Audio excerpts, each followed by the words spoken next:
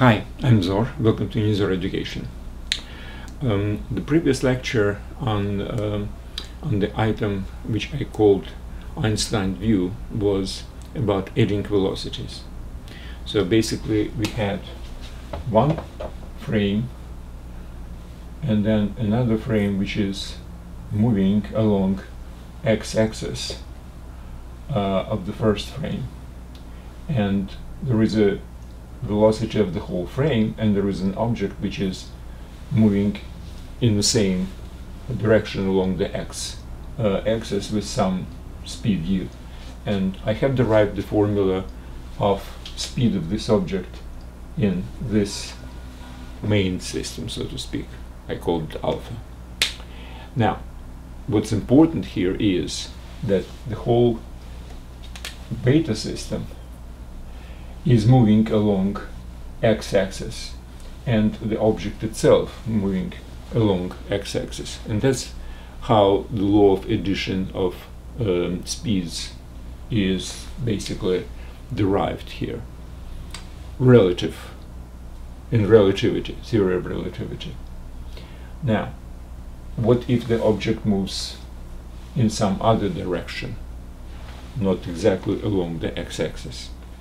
Well, obviously we can split the speed into three components: component along x, along y, and along z, and do the calculations separately.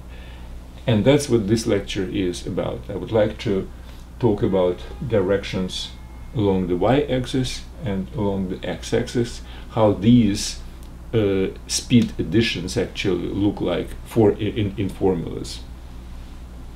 So that's what this lecture is all about today. Now, this lecture is part of the whole course actually, which is called Relativity for All, and that's why this particular item I called Einstein's view is. Before that was a Galilean view, then there are some other items, etc. So it's the whole course. It's presented on Unizor.com, totally free website, no advertisement, no strings attached. And what's important, the same website contains two prerequisite, I would say, courses: math for teens and physics for teens, basically directed to the advanced high school level, maybe a little bit more than that. Now, the relativity is probably a little more advanced course. I still try to do it as understandable for everybody who is familiar with math and physics of high school course. So don't hesitate to take this course, because it's nothing special basically. Okay, what else? Well, the prerequisite courses are they contain lots of problems to solve, exercises. What's important that every lecture, it's not only the video lecture as you might actually catch on YouTube or somewhere else, but also there is a full textual part. You will see on the same screen, this is the video and this is the textual part. Textual part is basically like a textbook, so it's not like notes, some very short notes. No, it's a full explanation which is as good as or maybe even better than whatever I'm talking about during the lecture. I might forget something. So basically I do recommend you to use the website unizor.com for both the video and the textual part. And I don't know what's better, to read first and then watch the lecture, or watch the lecture and then read first. Depends on you. But if you have something like a problem solving lecture, it's better to read it first without solutions, which is sometimes presented, sometimes not, and try yourself all these problems, whatever is presented, and only then watch the lecture where I usually present the solution. Okay, back to theory of relativity. So let's just assume, as before, that we have an alpha frame No, it's supposed to be alpha. So we have alpha frame, and we have a beta frame which is moving along the capital X, capital Y, capital Z, lowercase x, lowercase y, lowercase z. So it moves the beta frame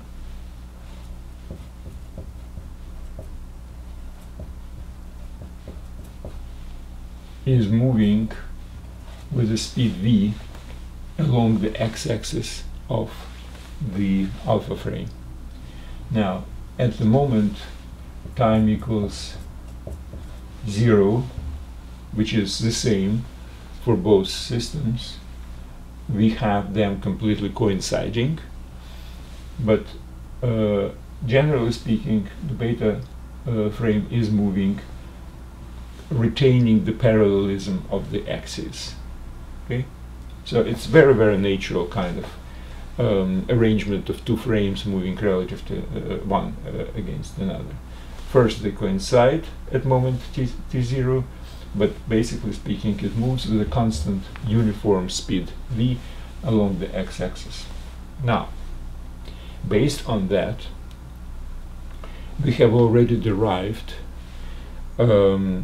so-called Lorentz transformation of coordinates, where speed of light is involved, etc. So if you missed that particular lecture, it's one of the previous within the same Einstein's view item in the course. So I assume that Lorentz transformation is a known thing, and I will definitely use it. Okay, now assume we have some kind of a point object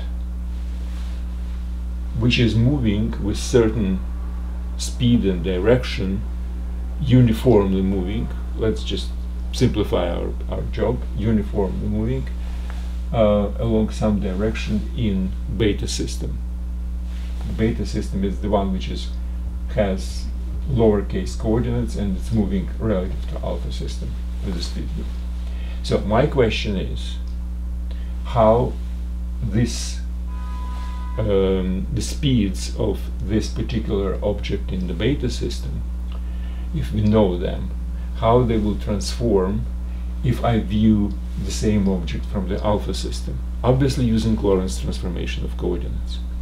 So it's a very simple exercise. The only thing is, it involves just very accurate writing, if you wish, and some derivative basically. So the task is obvious. I know the movement of this thing in the beta system, and the speed, vector of speed in the beta system looks like u beta x, u beta y, and u beta z components, constant components, because this is a uniform movement. So this is the vector of movement x, y, and z coordinates in the beta system. What I do need, I need to find out alpha components of the same vector.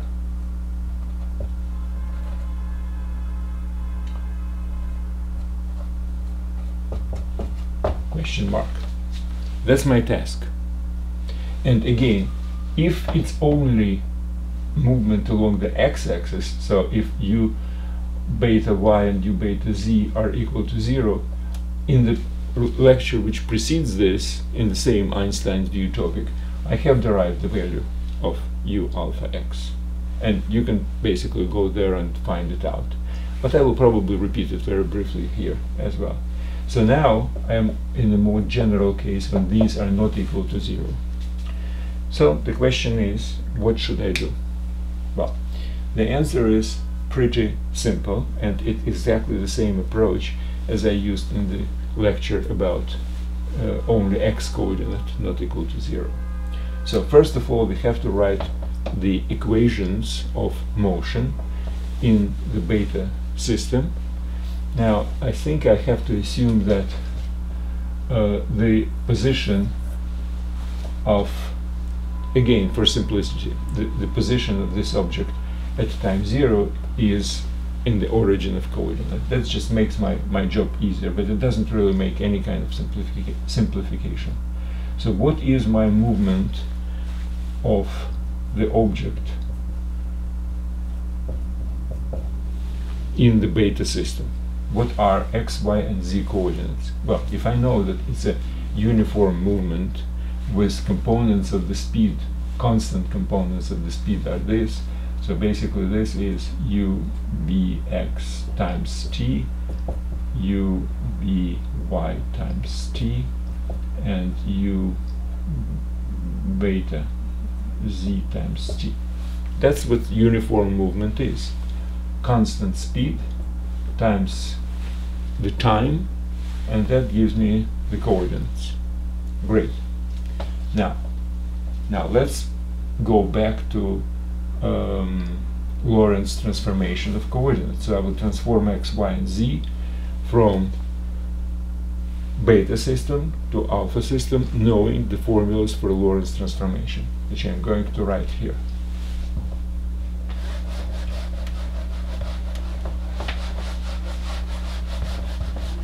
So I will write first the basic formulas, and obviously I would like to use my previous t plus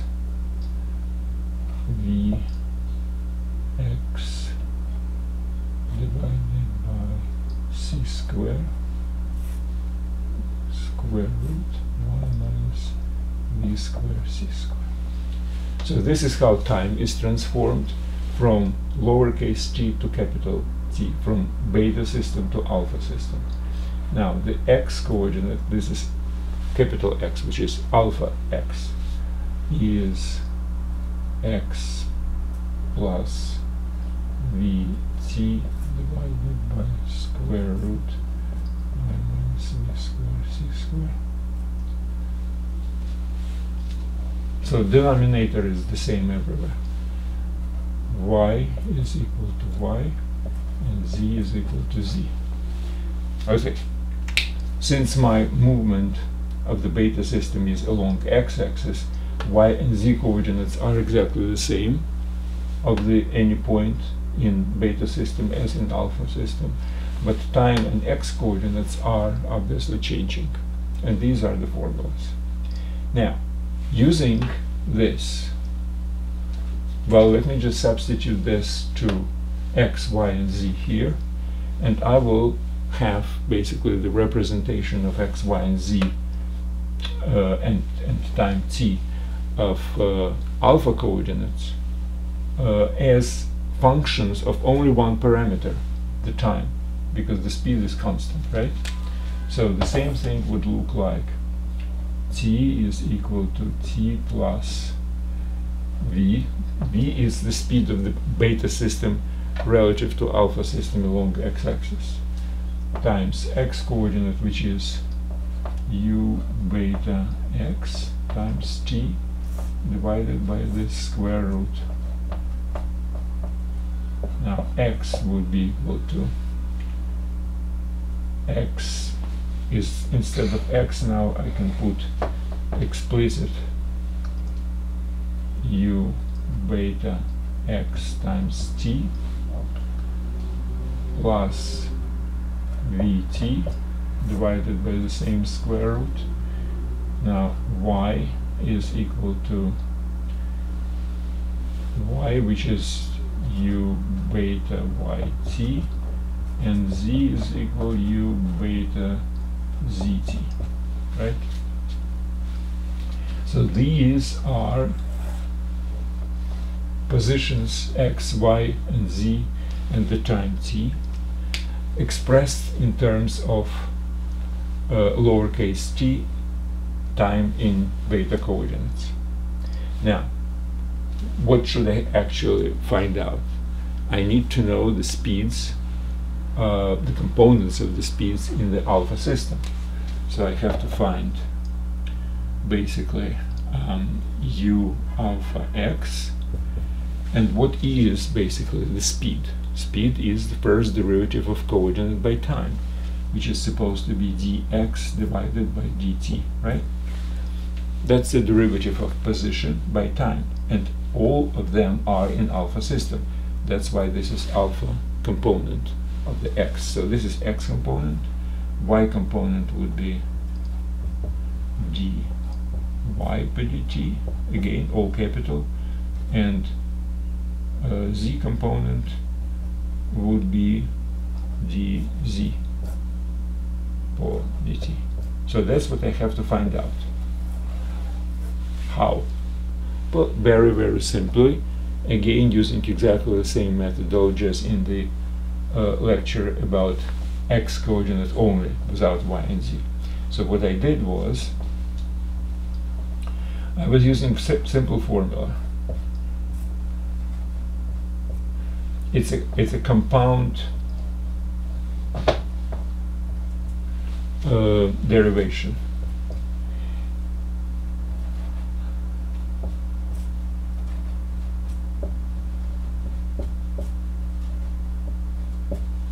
If you have a compound function, let's say square root of 2 plus x cube, how do you find its derivation? First, it's supposed to be this one as some kind of a y.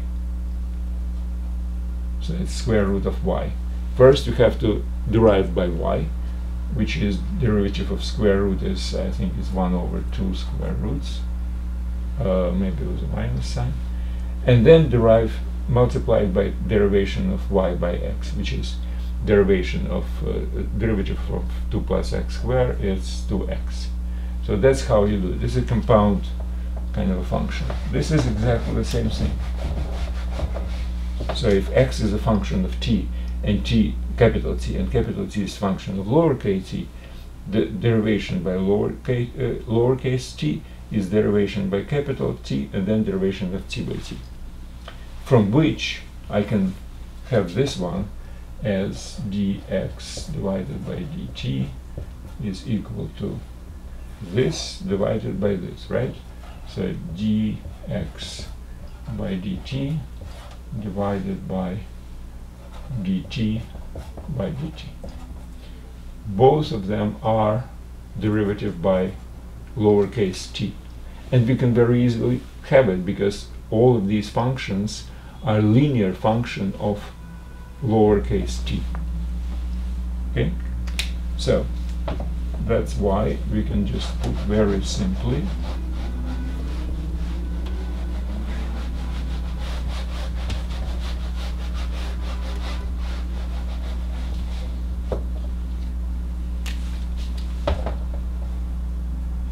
dx by dt is equal to, okay, derivative of capital X by lowercase t is this, u beta x plus, it's a linear function by t, so derivative is this, divided by square root of 1 minus v squared minus c squared.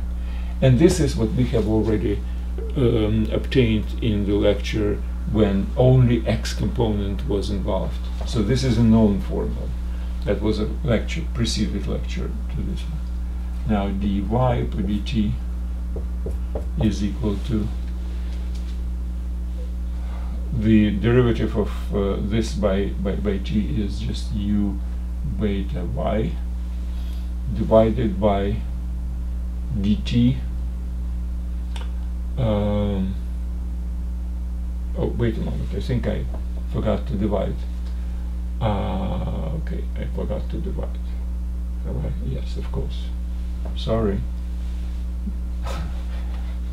Yes, I did obtain this formula, but I did it incorrectly. You have to have this one, which is basically what I just said, divided by derivative of this one. So the square root will cancel out. So you will have u beta x plus v divided by numerator, sorry, which is 1 plus v times u beta x. By the way, this is supposed to be divided by c squared, am I right? Yeah, of course, I just missed it. Okay, divided by c squared. That's the formula, which was derived in the previous lecture. Sorry about that. Now, this one, again, dx per dt is this one divided by this square. Okay, the square root will always cancel as far as I understand. So you will have this one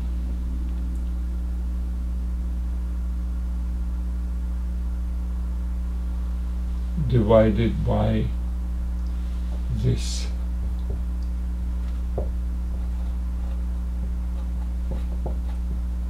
Yeah, you always divide by square root will always cancel out when we divide one derivative by another.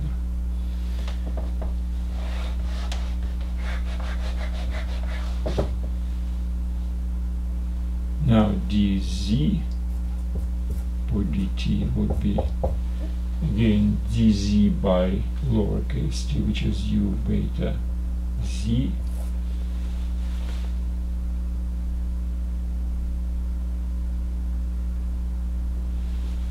divided by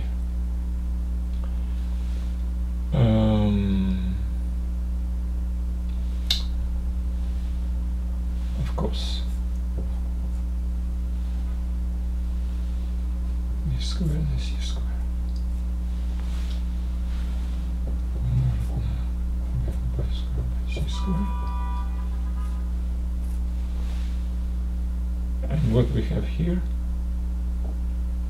the denominator, 1 plus v u vx divided by c squared.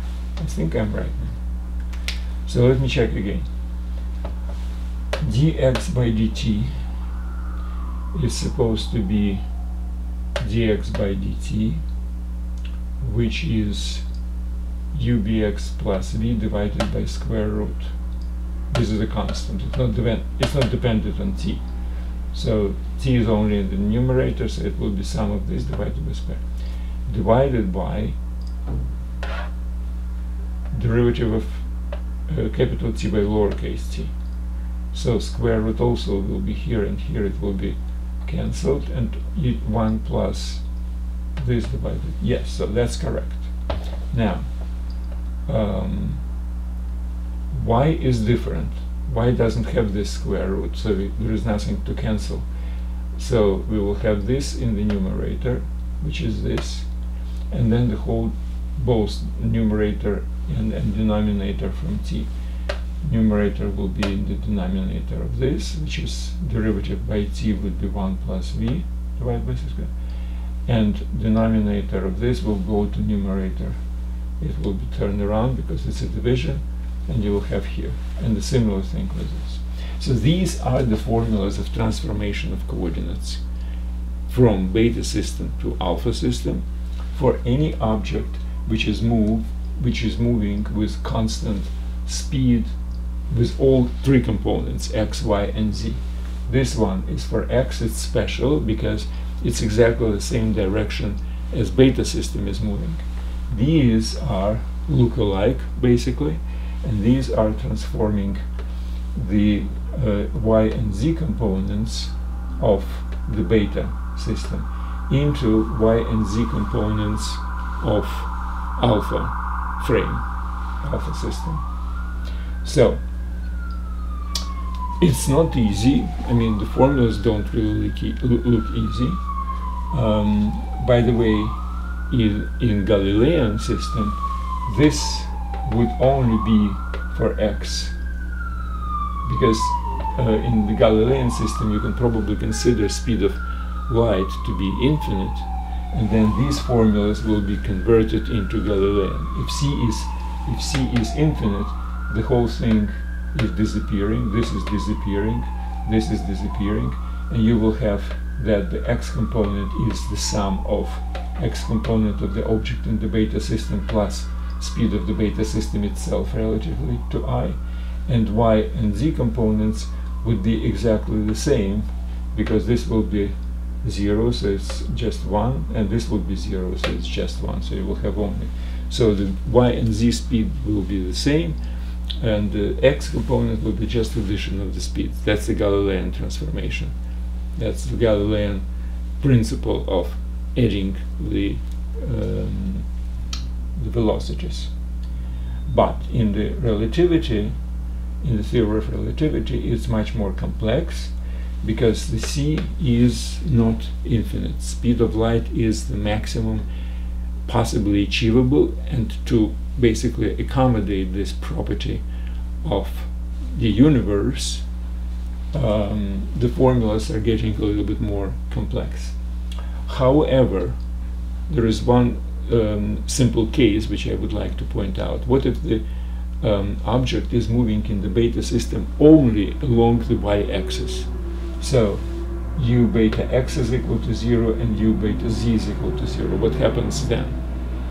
Well, if u beta z is equal to 0, then this is 0. And what's important is that dx for dt would, in this case, would be equal to only v. There is no x component, moving only along the y-axis, okay?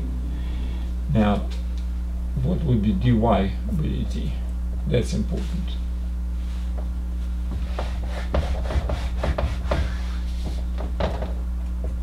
That would be u beta x would be equal to 0, so this component disappears, and only the numerator, u beta y times square root of 1 minus y squared c squared. That's important. This multiplier is important. And dz is equal to 0 too. So if the movement is only along the y-axis, then the coordinate of the x would be only related to the movement of an entire beta system, which is moving along x system. Now, y system would have, y direction would have this particular multiplier as a correction factor. So the speed will be smaller in alpha than it is in beta along the y-axis. So along the beta y-axis it's only u beta y, but along the alpha system the coordinates would be slightly less. And the greater the speed of light, the speed of object, sorry, the greater the speed of beta system relative to the alpha system, the greater to 0 will be this particular expression, right? So the perceived by alpha observer speed along the y-axis of the object would be diminished with faster moving beta system. The faster it moves out, the smaller seems to be from the alpha observer the speed along the y-axis. That's very important. Now, if vice versa, the z component is not equal to 0, only z and all others, it will be basically the same thing. This will be 0 and this will be u beta z multiplied by the same multiplier. So that's how speed is transformed from one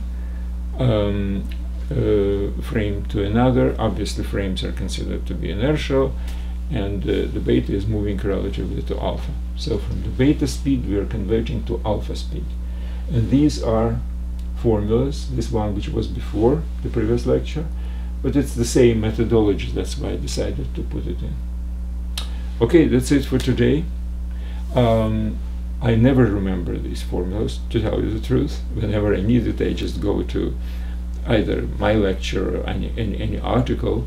But anyway, it's important to understand what actually is going on, and these particular cases when only one coordinate is used along the movement. So these formulas are much simpler for y and for z, and we might actually use it for some other purposes. Okay, I do suggest you, if you didn't, read the textbook for this, because it doesn't contain some small errors which I make on the way. Other than that, good luck. Thank you.